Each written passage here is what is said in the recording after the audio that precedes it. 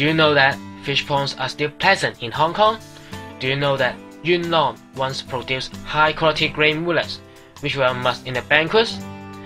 All these are true, but do you know what a fish pond is and how important it is to us? Actually, a fish pond is different from other typical natural ecosystems like rivers or oceans, since it is an artificial ecosystem which requires constant human effort to maintain its functioning.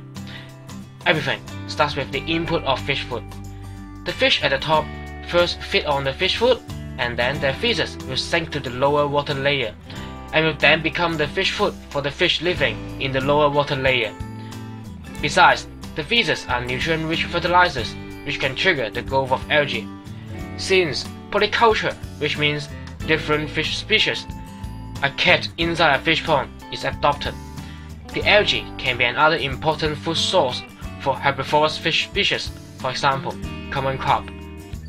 At the end of the year, the water level of the fish ponds will be lowered for around 14 days in the winter in order to concentrate the fish inside for easy harvesting.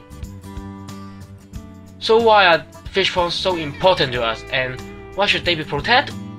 First, we cannot always rely on importing food from China, so we need to establish our own self-sufficiency. Still remember the issue of malachite green in 2005? The freshwater fish from China were found to contain this carcinogenic chemical, so all exports of freshwater fish from China to Hong Kong were banned, and we just got not enough fish to eat. Second, fish pond can provide food for birds. Still remember the water level of fish ponds is lowered every winter? This allows the birds to catch those fish and shrimps inside the fish ponds easily. That's also why the lovely back-faced spoonbills have also chosen Hong Kong for wintering. However, pondfish farming industry is now clearly declining. The area of fish ponds in 2000 was only a half of that in 1986. That's due to the sharp decrease of pondfish farming households from 500 to 300 from the mid-90s to the mid-2000s. Besides, the average age of fishermen was 58 already, even in 2001. That means no new generations are willing to enter this industry. So, what problems are local fish ponds facing? The first problem is urban development. The government has started the New Town Development Project in Tin Shui Wai to turn plenty of fish ponds into public housing estates in order to meet the housing need of the increasing population. Also, many fish pond owners found difficulties in making a living by pondfish farming, so they start to turn their fish ponds into container storage sites or car parks. The second problem is the fisherman's opposite attitude towards birds.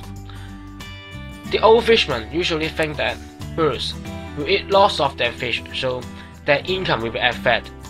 So they set up some bird traps like holes and nests to kill the birds.